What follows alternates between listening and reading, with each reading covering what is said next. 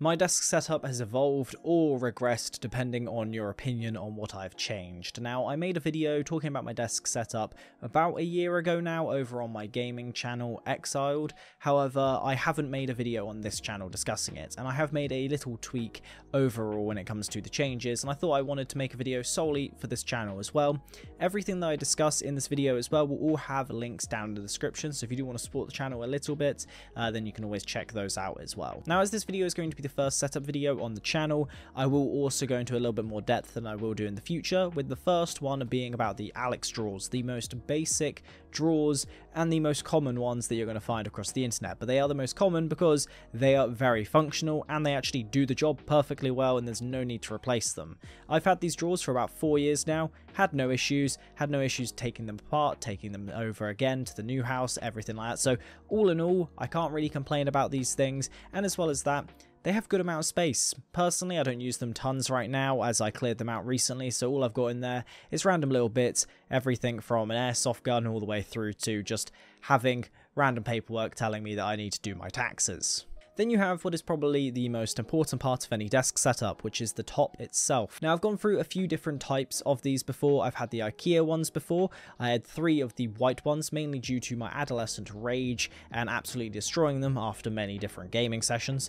And then I ended up moving on to a BenQ countertop. So if you do want one that isn't going to cost you a ton of money, I would recommend that in the UK. Go to BenQ, you can get a countertop for like £120, less than that. They'll cut it up for you into the size that you need. Then you can leave with a very sturdy countertop. But the one that I've got now is made to be shaped in the perfect manner. So instead of getting someone to joiner it, for example, separately, which can cost a decent chunk of change, especially if it's on short notice.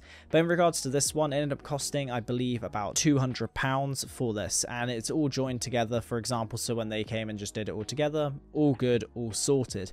In regards to it though, it's a darker colour than any of my previous ones, which I really like, as I wanted to go for that more darker aesthetic, and all in all, I'm very pleased with it. Now let's move on to what's actually on top of the desk, which first of all is going to be the desk mat. This one I bought when we moved, and it was the first ever full desk mat that I've actually bought, and I've got to say it was an absolutely great idea, great purchase, and I'm probably never going to use a desk without one of these ever again, because this helps so much more when it comes to comfort factor. One of the issues that I was having with my old desk was that whenever my elbows were on top of it, it ended up aching after a period of time. So if I was sat there, like for example typing for ages, and my elbows were denting into the desk basically, it ended up hurting a lot more. With this, it's a lot softer, a lot better, and as well, it's not slippery, so it's all good. Sadly though, the company that I bought this from don't sell this exact size anymore, which is a bit annoying. However, there is good alternatives, so I'll put some of them in the description as well. But this is going to be the next thing that I'll probably change when it comes to the setup, purely because recently I ended up having a couple bits of tea with some biscuits, and due to multiple failed attempts of trying to eat them, the tea ended up spilling slightly onto the desk in different parts, so there are stains on the mat, which is not great. Doesn't show up too much unless you're really trying to like look for it, but you'll probably see that you can kind of see it. It is a bit annoying, but most of the time my keyboard kind of sits on top of where they are anyway. But yeah, next thing to change will be the desk mat. I want to find one similar quality to this, but not extortionately expensive as what I've seen many of them being. Then you have the Keychron K2, which is my newest addition when it comes to a keyboard. I used to only use the Razer ones, and the sound of this is so much nicer. It is ridiculous in comparison to the Razer keyboards. Personally, I completely prefer these. I don't like the metal clanky feel that you get with the Razer ones anymore. But yeah, this is absolutely great. It is going to be, again, one of the next things that I do look to upgrade, purely because I want to build my own keyboard at some point in the future, and I want to do it all from scratch and make one that's personalized to what I want. So yeah, that's going to be the next main endeavor when it comes to the desk after the mat anyway.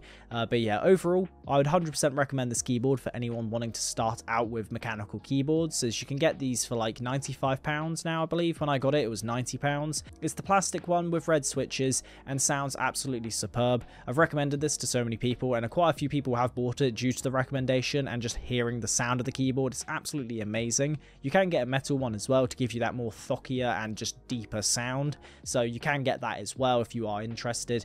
But yeah, all round 100% a great keyboard for a great price. When you consider a lot of Razer keyboards will cost you probably about 140-ish pounds, this costs like £90, and then you can find them on deals all throughout the year for even cheaper than that. So yeah, all round, great purchase. Then you have the two mouses that I'll have in use every now and again with the second one, but the first one is going to be the Razer Basilisk. Now this mouse is great, however, one of the main issues that I have with it, more than anything, well, there's two issues, is its micro USB charging, which, you know, very outdated port, and sadly the other mouse is, which is the Logitech MX Master 2. Now that thing is a great mouse, great for video editing as well, however, yeah, again, micro USB, I'd rather have USB-C on both of them, so I'll probably look at upgrading those eventually down the line. Right now I have zero reason to necessarily. But yeah, the other issue that I have with the Basilisk is its charging. If I'm honest, the battery life on this thing is kind of not that great. I end up charging it probably every like 4 days at this point. Like even right now, as of the time of recording this, if I just click the mouse, yeah, it's literally dying right now. So yeah, I need to put it on charge. I'm pretty sure I charged it maybe like 3 days ago, 4 days ago. It's not got a good battery life at all. So a lot of the time I end up having to sit there for a few hours with the mouse plugged in. Yeah, I know, absolutely appalling issue to have to deal with, I know. But yeah, it's just kind of one of those things that's a bit annoying. I kind of wish it did last a little bit longer. However, there is one other issue that I will just mention, just because it's an issue for me personally, which is that it's a USB connection. So if you want to actually do any Bluetooth with it, you can't just do it with wirelessly. For example, with the MX Master, you can pair it between 3 devices. It's paired between my girlfriend's iMac, my PC, my iPad, her iPad, and then as well as that, it also pairs to my MacBook when I have it in clamshell mode on the desk like it is right there. So all round, so much better with the MX Master that you can just connect that way, whereas this, it needs that USB port, which when you're using way more hard drives than you should be for the average person, like I am now, for all my video editing issues, I have to have tons of hard drives for all of the footage. So yeah, it's the case that right now, it's not great when it's being used up on one dongle, when in reality, I could just get a mouse that doesn't require it either. So yeah, it's one of those things that's a bit annoying. However, you have to deal with it eventually. Now, when it comes to the device that I'm looking at for anywhere between 15 minutes to 8 hours in any given day, sometimes longer than that, depending on the editing sessions, you have this BenQ monitor. It's 27-inch, 4K display, and as well as that, it's a 60 Hz display. Now, it does mean that for gaming, I can't utilize the power of my PC. However, I rarely play games on this thing, so it's not too much of an issue right now, and it is the main difference right now for this build. So I used to use 2 dual monitors. Before that, I was using an ultra wide. Now, I could still use 2 monitors if I wanted to, however, I found that I really wanted to just change up the setup and I wasn't enjoying sitting at my desk anymore, and changing it to 1 monitor has surprisingly helped in a weird way. One, when it comes to my concentration levels, absolutely changed. I don't sit there with like YouTube open all the time on one tab whilst I'm then just doing stuff on the other, so I'm not as distracted as I used to be. Obviously I can still make workarounds for it, but it's not as convenient when you have 2 monitors in comparison. So yeah, overall when it comes to productivity, it's actually helped a surprising amount. But also, just looking at it directly on, so much nicer than having them at these 2 angles that I would have them at, where instead of having one direct and then one to the side, it would be kind of 2 lined up in front of me, so neither one of them were direct center. Now, the other reason why I chose to use this one instead of the 144Hz monitor as well is, one, because it's a 4K display, looks a lot nicer, and as well as that, the color grading. The color grading on the 1440p monitor that I had previously is absolutely atrocious. It's disgusting. I'll be honest. If you compare this like monitor to that one, there's a clear just a difference in quality. It's absurd, and the pricing, I believe, between the two of them was like £50. It's very just insane to think how much 144Hz monitors can cost and 4K monitors can cost, and if you want them blended together, how absurdly expensive they can be. But yeah, all round, I would 100% recommend this if you just want a good monitor all round for productivity purposes. Yes, for gaming, you can't utilize having 144Hz or even 120 or even 100 like my ultra wide. Like, yes, you can't take all of those things into consideration with this monitor, but it looks great, does the job really well, and for video editing, works perfectly for me, as I can actually see with this monitor what it will look like on my iPhone, and as well as that on my MacBook, which is the primary areas, so a laptop and phone all round that people are going to be watching this thing on anyway. Now we move on to the beast that is actually powering 50% of my workflow, which is the PC sat right there. Most of the LEDs are turned off right now, primarily because when I'm, let's say, uploading a video at night, this thing just is a light show. It's already a light show with that. Like, it may look minuscule, but I guarantee you that this shoves so much light out, it is ridiculous. Now, I've turned off most of the LEDs, like I said, so it's not as, you know, daunting to see in the background as well videos. However, this thing is an i7-8700 processor. It's an Intel rig as well, just to put that out there if that wasn't obvious when I mentioned it just then. But you also have a 2070 graphics card. It's an ROG one as well. It's 16 gigs of RAM, a 1TB SSD with a 4TB hard drive. Now, this thing cost me around about $2,000 when I built it back in 2019, and it's done me perfectly well for the last 4 years, and I can't really complain too much.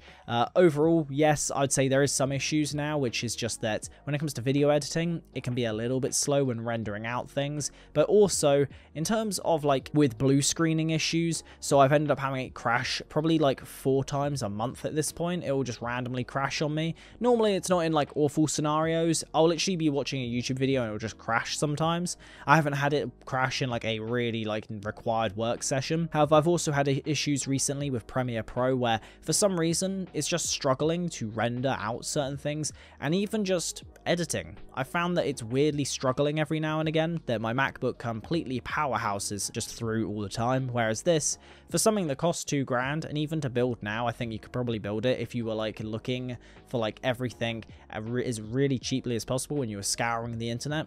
You could probably build this thing for about $1,000, £1,200 now. But yeah, all round, it's very surprising how kind of poor it is now when it comes to how it's dealing with video editing. It's very interesting. But yeah, all round, great build, has lasted me quite a while. This is, again, another thing that I will eventually look at upgrading. I'm not someone who likes the idea of taking out the parts and then giving new ones in. I'd rather just build an entirely new rig all round.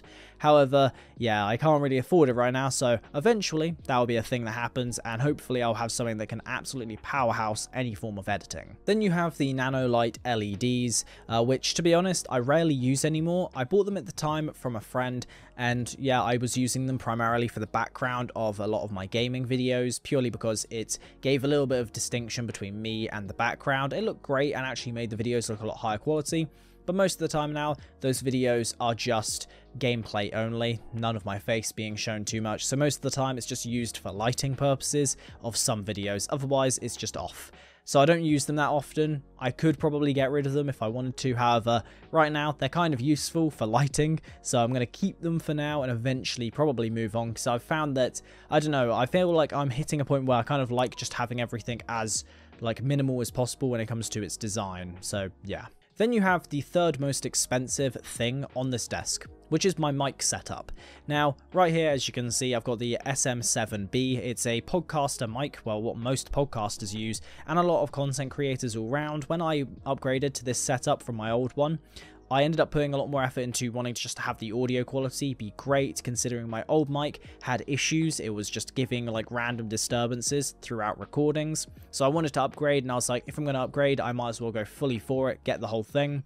But yeah, this costs £650 in total to run this mic setup, with the mic being about £350, and then the connector that it needs to go plugging into costing, I believe, about £250, and then you've got the cables just from back and forth from that to the connector to then the PC. So yeah, all around about £650. It's been great though. It means that I've got good audio all around for everything, and nobody complains ever about my audio now, so that's absolutely superb. I do use a Rode boom arm as well, just to put that out there, which is this one right here that you can kind of see in frame.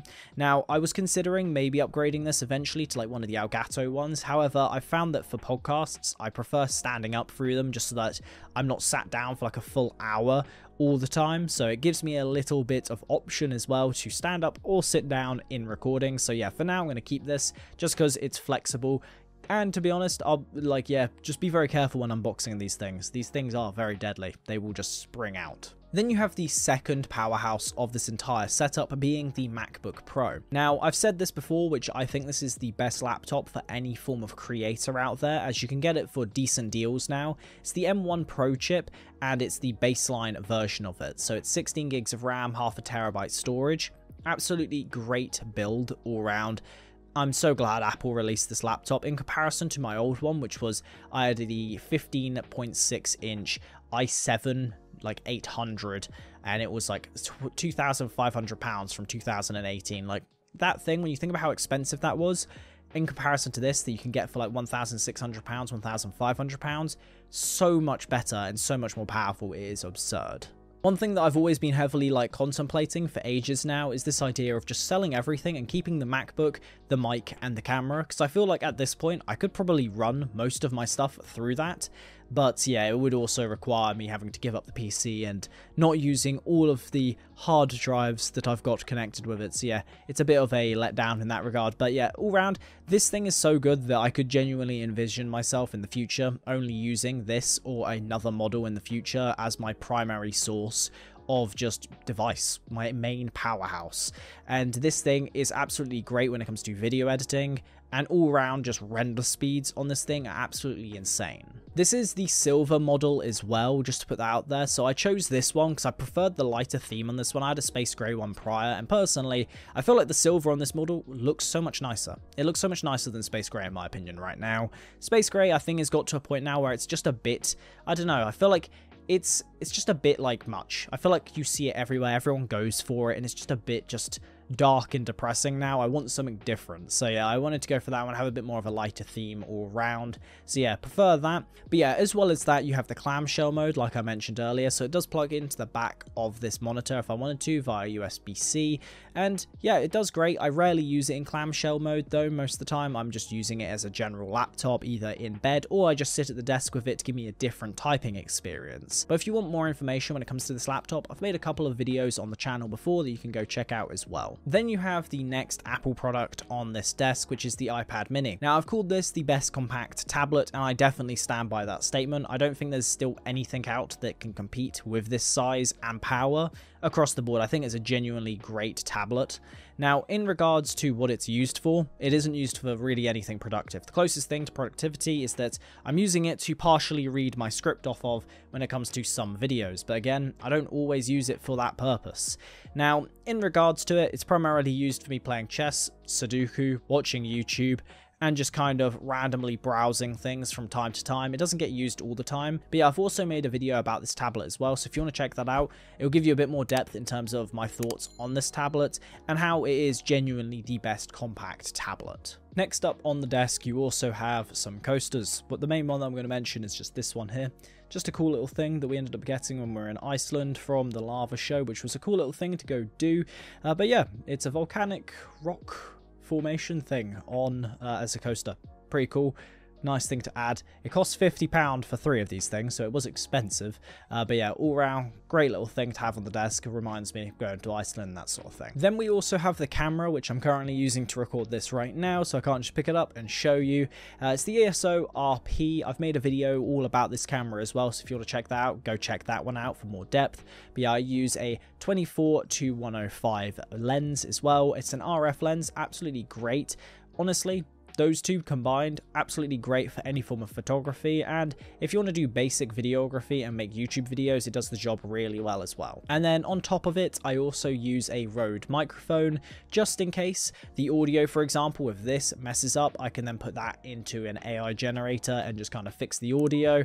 But also, in regards to it, I use it if I'm, let's say, doing any form of vlog style content, then that way I have a mic that's 10 times better than the mic that you're going to get on any of these cameras. And then I've got tons of notebooks on this desk, and as well as that within all these drawers. I don't use all of them anymore. I mainly only use 2 of them, which is this one right here, which is my journal, the new one anyway. And then I've got another one sat just there that I'll show you on screen anyway, which is an A4 avocado and spice notebook. Really nice quality. It's for all of my YouTube ideas, and as well as that all businessy-esque stuff. Everything goes into that notebook for all of its just personal space, so that I can just go to that and know where it all is. This one, like I said, is my own personal journal. Really nice quality. I'll put it in the description as well. Personally, I think this is going to be my main sort of journal moving forward, as prior to that I had one that I had from Asda. The quality of the paper was awful. Obviously, what do I expect from a normal supermarket? But yeah, all round, yeah, I've got to say, I've got a slight addiction when it comes to stationery stuff. If I can buy any form of just new pen or new notebook in particular, then I'm going to do it. But yeah, when it comes to notebooks, they are fundamental to a lot of my productivity. For example, right now I'm working on my coaching business, which is going to be frostcoachingacademy.com. You can head over there if you want. I've already got a free document that you can download just for a journaling guide. But yeah, overall, working on that right now, and I'm using this notebook to go through everything when it comes to my structure on my first workshop through to how the entire coaching business will work. So yeah, right now that is my primary method of just dealing with things, as I don't do well when it comes to just typing it all up. I don't find it that useful and I don't remember much of it. So yeah, I do a lot more on paper than I do over a computer, unless it's a video script, because yeah, I'm not scripting a whole video by hand. We also have some books on the desk as well. This is a new addition when I changed the monitors down to just the one, as I had a little bit of extra space. So yeah, I'm right now reading through Can't Hurt Me for the second time. I've also got .com Secrets on the desk, Meditations, and lastly 12 Rules for Life, all books that I'm trying to kind of read every now and again. I've got a few others that I'm trying to read, but yeah, right now it's primarily Can't Hurt Me is the main focus, and then Meditations as well. Those are the two primary ones. The other ones kind of sit there to remind me, please read these eventually, or at least reread 12 Rules for Life at some point. So yeah, it just sits there as a helpful reminder for the future. Now, the second to last thing on the desk is going to be the Logitech Z200s. Really cheap speakers that I would definitely recommend to anyone who just wants an easy and good pair of speakers to get. Right now, sadly, I can't use them as my PC just randomly decided to update one day and the drivers completely just died. I then reinstalled them, and yeah, it turns out the jack plugs just don't like anything anymore. So I can't use my speakers and I can't use a plugged in cable for a headset. So yeah, all round not too great when it comes to that regard. But yeah, when they were working perfectly fine, then yeah, they were doing great. I've owned these things for like 5 to maybe 6 years at this point. And yeah, the first issue I've had is because of the PC itself, not the actual speakers. Like I said though, if you need some good audio, I'd highly recommend them. They're really cheap as well. They're like £30. Yeah, you can get more higher quality ones, but all round for £30, you can't really complain with these. Now, the last thing that I'll go over as well is going to be the AirPods Max. They're the newest addition to the setup, and yeah, they sound great. They're very expensive. They were a Christmas present, but yeah, really great quality. I use the Bluetooth version on there, and it's surprising how they're better off on the PC than they are on my MacBook. On the PC, there's nowhere near, if not any, delay in terms of the audio, latency anyway, whereas on my MacBook, there's probably like a ½ a second delay, which is really annoying when you're video editing and trying to get the audio just right. So yeah, all round, I definitely recommend these headphones, and I made a full video discussing those, so again, you can check that out. All of this will all be in the description. But yeah, great absolute buy that I would 100% recommend to anyone if you have the extra income just to kind of spend on that anyway. If not, I was using the Sony MX3s prior to that before they had a crackle in the ear after like 4 years of use. So yeah, either those or the Sonys, whichever one, they're great pairs as well. Now there you go, that is the desk setup for 2023. Now I'll probably do another video in the future, probably in 2024 when it comes to if I've done any major changes to the setup. So like I said, I want to change the desk mount. I'll probably want to upgrade the monitor as well at some point. That's something that I'm interested in doing, maybe getting like a 32-inch 4K monitor. I think it'd be nice to have the big screen for video editing purposes. As well as that, obviously, like I said, eventually I want to upgrade the PC. I'd love to upgrade the keyboard, the mouse, everything really could do with a little bit of an upgrade outside of the mic. But yeah, all round, I'm happy with how my setup is right now, but once I have a little bit of extra money to be able to spend towards upgrading this setup, then it will do just fine. But yeah, this is what I use for all of my content creation, for trying to run businesses, everything like that. So yeah, does perfectly well for me. And if you are interested in any of it, like I said, all of it will be down below in the description, and I'll see you guys in the next video. Have a good one.